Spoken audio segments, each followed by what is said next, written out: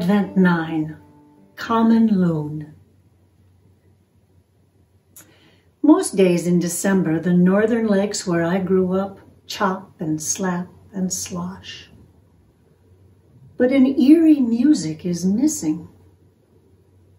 It's as if the ancient shamans have quit their ritual chants and left the circle to the shuffles and mumbles of onlookers. Glossy black above, white beneath, glinting in white-banded necklaces, chin straps, and dappled robes, common loons glided on the lakes from May to October, piercing souls with their calls. The striking plumage, the calls, all in spring and summer, is in the service of offspring.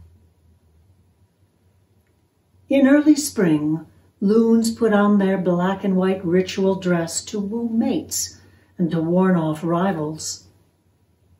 The males rise up in the water, beating their heavy wings, yodeling, signaling, "This is my mate, my lake, my nest, my chick," ready to press that insistence to the death. If an adversary approaches any of these, he seems to laugh, manic with alarm. If a mate or chick drifts too far, the partner or parent will wail, "Here, come here." 10 million years before any human heard them, loons shivered the lakes with their calls. But by early September, they prepare for another life. Surviving chicks have grown to independence. Adults, freed from the need to mate and ever defend one's own, shed their bold identity. They let the spectacular feathers fall away to be replaced by plain gray.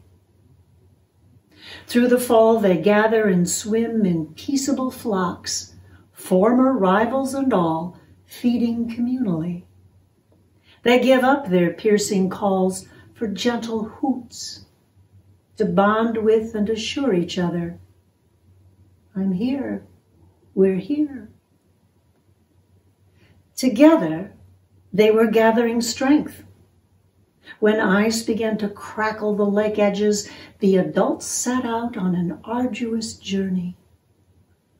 Built heavy and solid-boned for deep diving, loons have to flap their stout wings continuously, 250 times every minute, to stay aloft. No missing even a single beat, not for 700 or 800 miles. Their young were not with them. Juveniles lingered on their birth lakes and set out later, small groups of them alone, left to an inner guide to pilot them to a place they've never been. All who were strong enough to survive the trip are floating now along the Atlantic coast. Regrouped, they're resting, regaining strength. There's yet another exertion to come, one of a different order and more threatening. In late winter, the 22 flight feathers that carried each bird here will all drop out at once. Then, if they try to fly, they fall. They swim slowly as their bodies siphon energy into the growing of all new flight feathers. Their bold and brilliant summer selves have vanished. Adrift, winter loons go silent. They are not the breathtaking, thrilling birds we looked and listened for all spring and summer. These are merely gray birds, bobbing on the gray ocean waters, vulnerable and small. Do they remember who they were a season ago, or imagine who they might be in the next? They give no sign. They ride the waves, hushed. nearly invisible.